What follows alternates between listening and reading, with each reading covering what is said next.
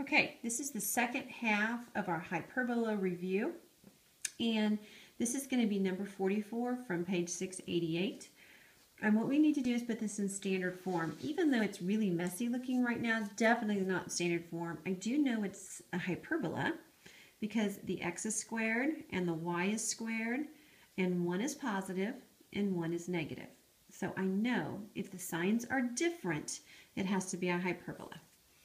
So what you're going to do is get your x's together if there's more than just an x squared, and there definitely is. Then I want to put your y's together. So we're going to do that. And then move this constant to the other side. So remember, this has to be a 1, so you want to factor that out. Okay, and let's just go ahead and finish this side right here. Remember to find this magic number right here. You half it and square it. Half of 2 is 1.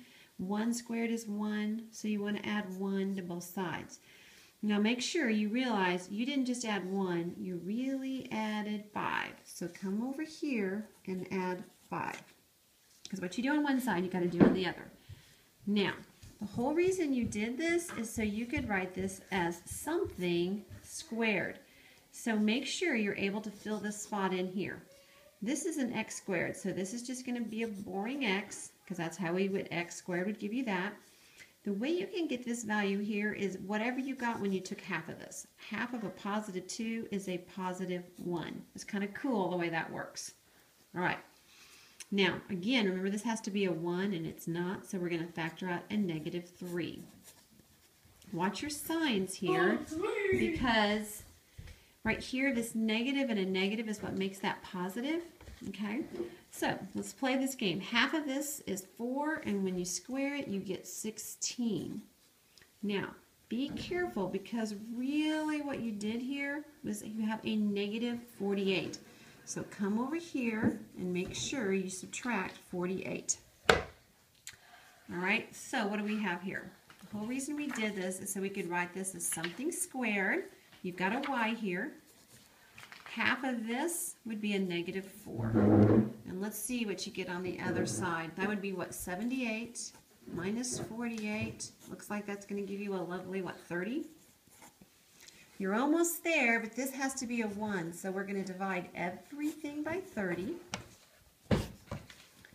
And that 5 will go in there 6 times, so I'm left with x plus 1 squared over 6 minus, let's see, 3 will go into that 10 times. So I have y minus 4 squared over 10 equals 1. This is be your answer of a hyperbola in standard form. And if it asks you the center, I can't remember what I did, but your center would be negative 1, 4, because it's what makes it 0.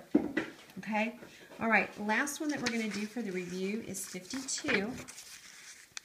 I think I did 54, or let me see. I did 58 in class. This one's a little more simple, but it's fine for what you need to be able to do. Go ahead and plot what you know. These are huge numbers. I just kind of eyeballed it out here. I labeled this 40, 0, and here would be negative 40, 0. So basically, I can definitely tell the center is 0, 0. So that's kind of nice, okay?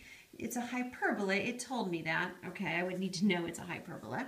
Since these are my vertices, I know it looks like this. It's opening to the side, and I'm looking through my phone, so I'm missing my points. But my hyperbola is going to look something like that. It gave me the point right here of my foci to be negative 41. Here's a positive 41. Okay, because it opens side to side, here's what I know. All hyperbolas look like this, equals 1. Since I'm at 0, 0, that's pretty simple. I can leave that right there. Now I moved side to side. Look how far you moved. You moved a distance of 40. Good grief, that's a lot. And it was sideways. 40 squared, oh my gosh, is what, 1,600? Huge number. So under the x, I want to put 1,600. Here's what I need to know that I don't know, okay? But they gave me the foci, okay? Realize my foci is the distance from here to here. That's your C value. So my C value is 41. So c squared, too bad I don't have a calculator here, but 41 times 41, this is what I get. 1861. Hopefully that's right.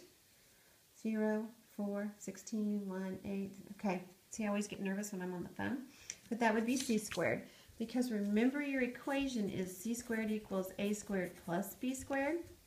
So here you have 1681. For the a squared, I get 1600. So hopefully you can see b squared would have to be 81.